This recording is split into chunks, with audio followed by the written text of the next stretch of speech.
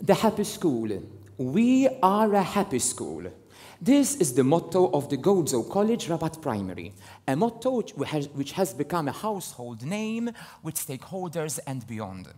The school is the largest primary school on the island of Gozo. It was originally built in 1854 and started to function in 1856.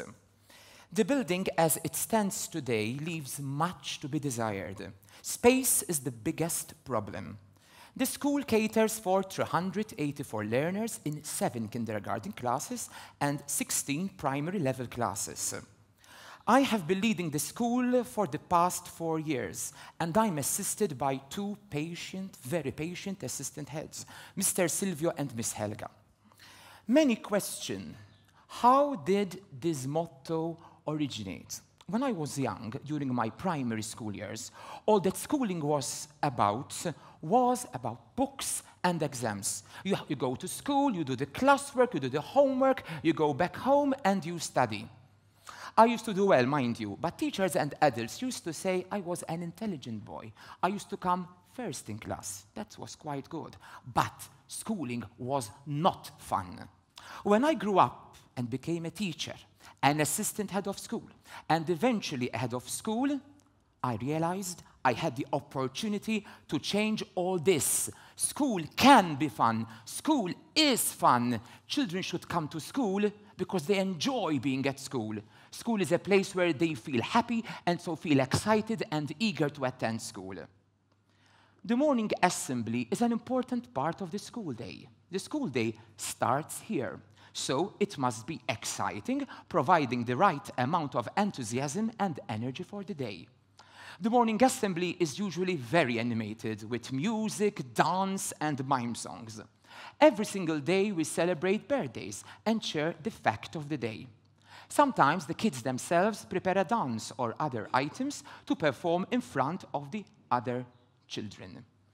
Keep Fit assemblies are also enjoyed by all. Some fast music, an animator, and that's it. 384 boys and girls jumping, running on the spot, stretching. During exam week, then, Keep Fit assemblies are done each and every day to help children release tension, which may crop up as a result of the prevalent mentality that exams are something you cannot do without, where exams are considered as an end rather than a means to achieve a goal or aim. Mentioning exams, I have to be blunt here. I am against summative assessment. The way forward is formative assessment. There are so many ways and means of how to assess pupils. I don't care about exam marks. I care about children. The system at present leaves much to be desired. The change I dream of is a bit far away. But we can start changing the mentality. How? This February, after the half-yearly examinations, we gave a letter to each and every pupil, years 4, 5, and 6. The idea was brought to my attention by a parent. I discussed it with the school staff, and then we gave the letter to each and every boy and girl. Feedback was overwhelmingly positive. I will just quote parts of it.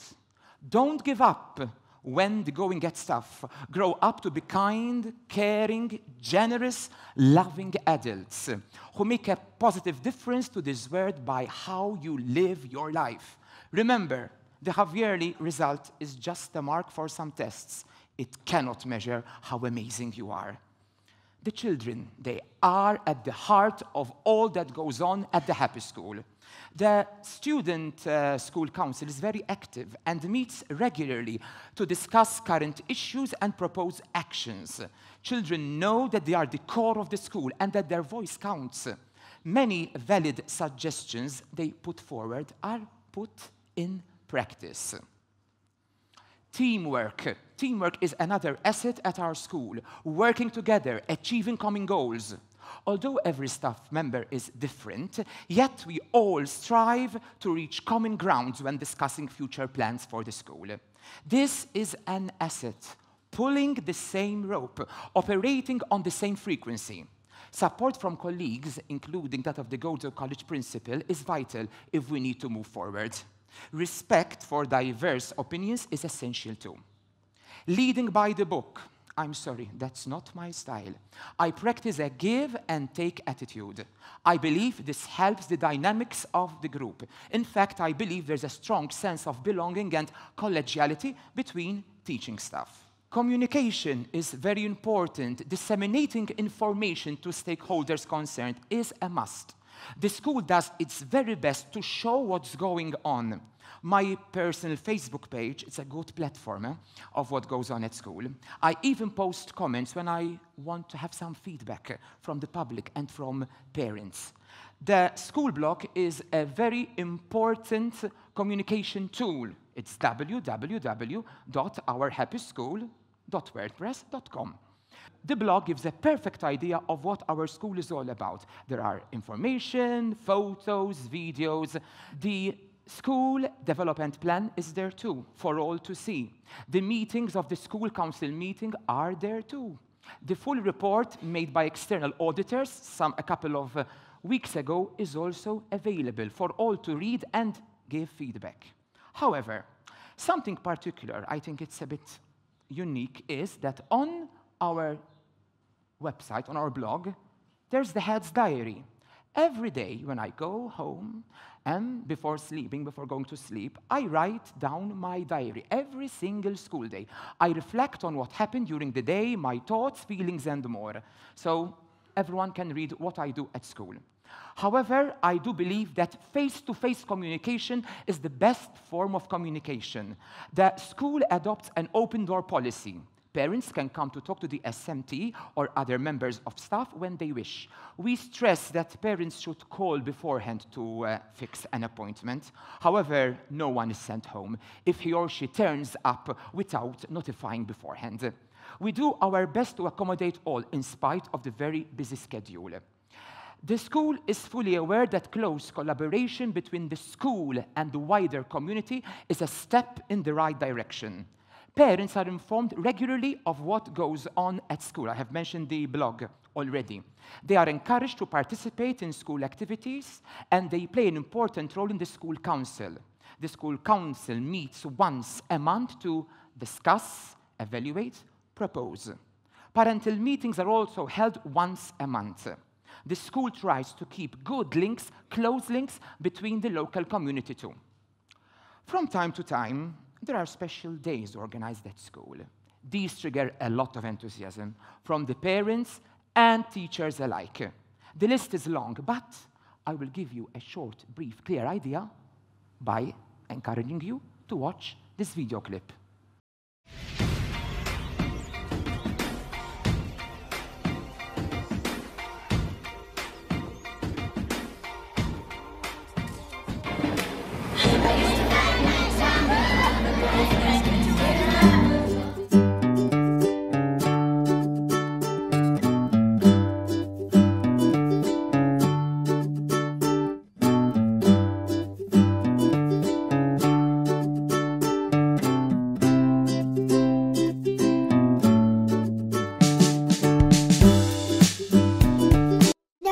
On our playlist, dear listeners, Sustainable by Alicia Joe.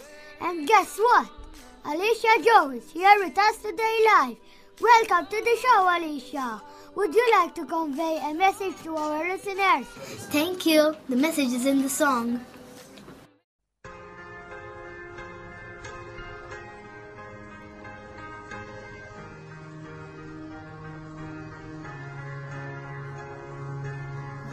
Generation next, please will show us some respect. Save the planet. Li ma tafx hember huwa li l-istudenti kollha kienu miġbura fis-sala tal-iskola jistennewha tidħol.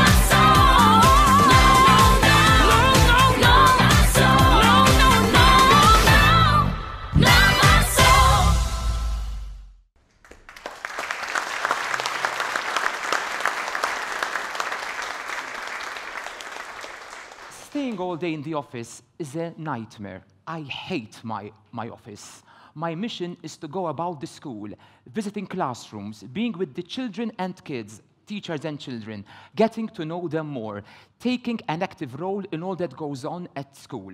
Just to cite a few examples, if children are encouraged to come to school in costume or Halloween Day, I do the same. That's me. Speaking about the pyjama day, I attend school in my pajamas too. During the Happy School Olympic experience, I took part in a race, specifically for adults. I finished second, but with a strained leg muscle. That's me too. And as the assistant head, he came first. I have been mentioning children all throughout. Knowing the names of all is no easy task, but it does make a difference. Showing children that they are not just a number. I know your name. I know who you are. You are important to the whole school community. You make a difference in all that goes on at school. This is then reciprocated when children come to the office and they just open up. They are not afraid to speak, to share their story. At home, I have so many cards and gifts given to me by the kids, which I really treasure. And when I feel down, I just browse through and my mood changes swiftly. There's so much to say, but time is running short. So, to conclude, I believe in child-centered schools where the children are protagonists, not spectators. I believe in a school where the voice of the children is given top priority, eventually leading the children be agents of change themselves, being the catalysts in a system which really caters for the needs of all, where the one-size-fits-all mentality is finally abolished, where exams are no longer the rule of the day, where formative assessment is practiced, assessment for learning, not assessment of learning. I believe in a non-uniform policy, when children can come to school feeling more comfortable in everyday clothes and not in their uniform. I believe in a school where teachers, parents, and children and other stakeholders work collaboratively to enhance teaching and learning, making it an enjoyable experience. I believe in a school where the school community is one big family, working towards achieving common goals, established by all stakeholders, in the forefront children. I believe in a school which leaves a permanent mark on children's lives, and when they look back at the years spent in primary years, they will be able to say, oh yes, those were the best days of my life. I believe that ongoing professional development is a must. I attend courses to help me develop my leadership skills, even abroad. There is always room for improvement. These are opportunities where good practices are shared and where one can engage in collaborative dialogue, which may lead to other opportunities. The moment I say, I know it all, I'm the best headmaster in Malta and Gozo, then that is the right moment to quit. Believe me, I strongly believe in a happy school. Thank you.